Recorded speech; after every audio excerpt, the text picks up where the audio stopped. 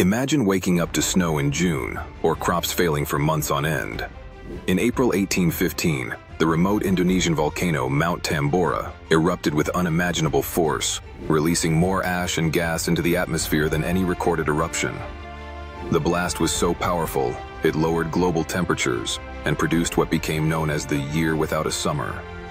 Across Europe, North America, and Asia, skies darkened, harvests failed, and famine spread. In towns and villages, people struggled to find food as prices soared and livestock perished. The resulting hunger led to mass migrations, social unrest, and even riots.